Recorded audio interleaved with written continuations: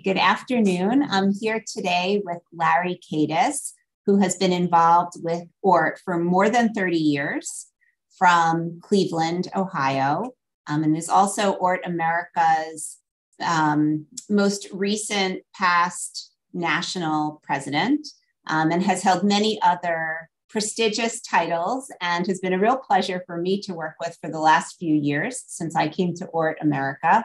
And today we're going to reflect a little bit on ORT America during our 100th anniversary year, which is really an exciting milestone.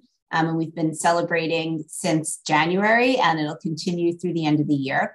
And we're delighted to have you with us, Larry. Thanks. Great. So why don't you start by just telling us how you first became involved with ORT? Okay, so it's actually a combination of things. The first part is a very good friend of mine who I've known my entire life. I ran into one day and he said, I'm involved with an organization that I think you would really enjoy being involved with. And I said, tell me a little bit more. We got together, we talked about it, and he told me about ORT. And that was one part.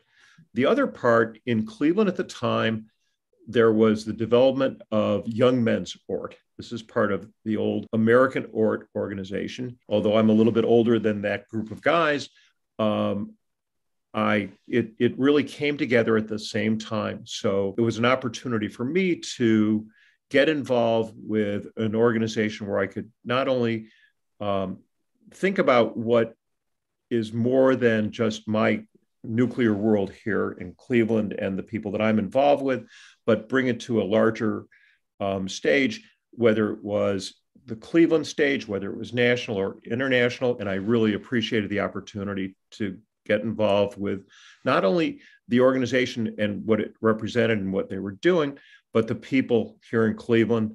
At the time, Ronnie Wallace was the director. Ronnie and I became good friends and had the opportunity to really develop what was eventually going to be a really strong and vibrant organization here in Cleveland. Which it is today. It still is. It still is. Why do you think that ORT's mission is relevant today? How do you see it continuing in its importance and impact? If you would have asked me that question 6 months ago, I probably would have answered it differently. Mm-hmm. I think that with what I'm seeing on the international stage, what's going on in Ukraine, what the challenges that this country is facing, I think that it is very similar to post-World War II. When ORT was there in the DP camps, what's happening in Ukraine has so many similarities. I look at the destruction of the cities, and I look at what is the displacement of people.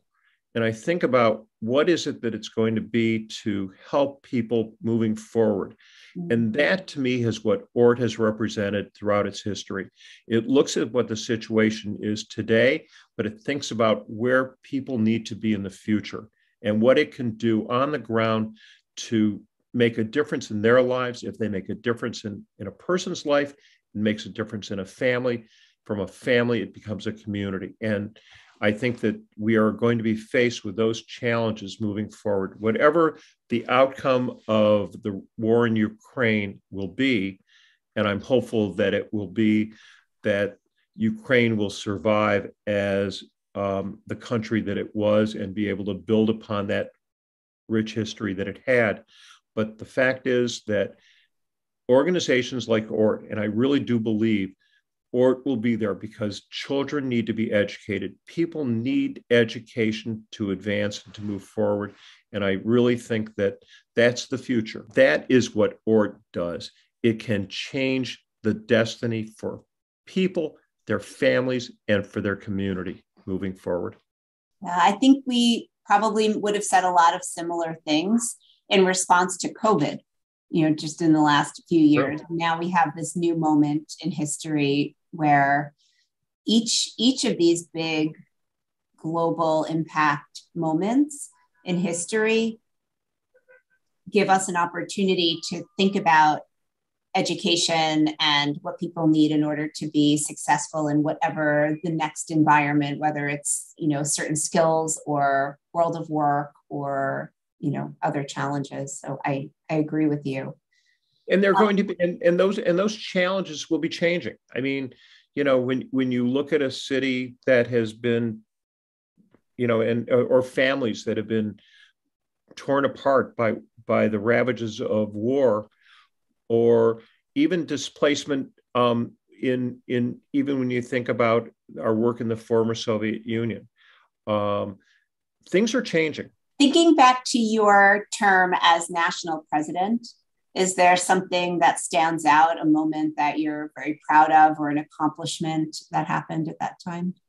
Oh, that's a very easy question, actually, Barbara. At the time that I was president of ORT America, Connie Giles, was the president of World ORT. And we are struggling to figure out how to raise more money, what we can do to benefit the students of ORT. And if we don't do something now, it will never get done. We saw a challenge where we had two different organizations that had the same goal, but we were going at it in very different ways. And we thought about the way that we can bring it together, and we were able to accomplish it. And Conrad is someone, he is so well respected in the Jewish world. He was able to bring that gravitas to the table that allowed that to happen. He was able to reach out to so many different people. And at the time when I was president of ORT America, I was able to reach from within to the people within ORT America to say, you know what, this is the right time to bring everything together. And Connie really understood that from a World ORT perspective. I understood it from an ORT America perspective. And we both had the leadership that had the vision capable of bringing that together at the right time. So that, I think, when I look back on my term, it was that tipping point of bringing the two organizations, World ORT and ORT America, together to be one voice. And I think we are stronger today because of that, because of the work that you did. I think it's a stronger organization. We've made a lot of effort to bring in some new people and to be cultivating our pipeline of future leaders to take ORT into our next 100 years. Do you have any particular message for them, or something you think they can really bring to the organization going forward? Education is something that is a family value. It transcends being an individual value. And I think that when I look at the next and then I think about what is it that will sustain an organization, and it's getting young people involved. At this point in time, we need, as ORT, to think about what is the next generation? What is their value system? What is it that they're going to look out for and want to do for their family, their young kids? And at the top of that list, in my opinion, is educating their children. And when you think about the fact that how fortunate we are that we have those choices, one of the things that I think is so great about ORT is that ORT reaches so many people in so many countries, and they look at it through the same lens from a totally different perspective.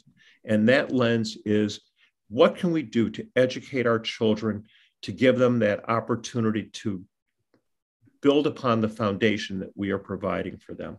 Any final words that you want to share about our 100th celebration?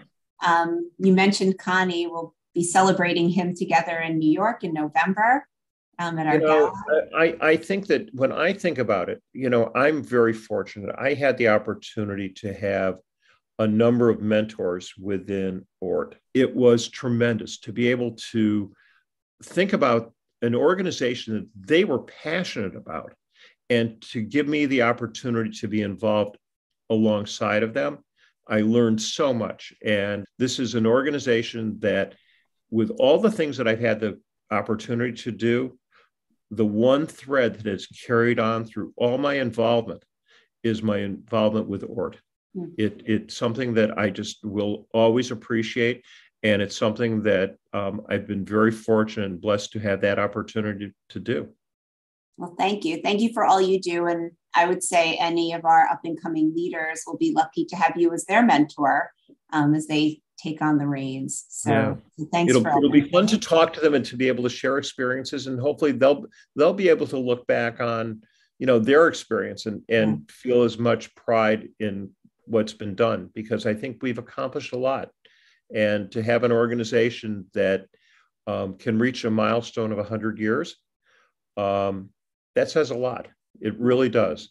I mean, there aren't that many organizations that have been able to do that. There aren't that many organizations that have had the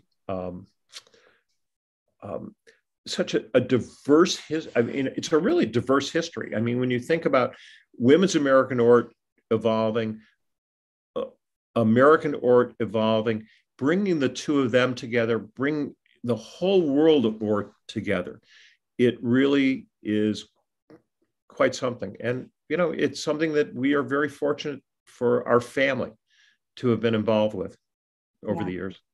Anyway. Great. Thank you. Thank you for spending some time with us. I'll see you in Cleveland in June.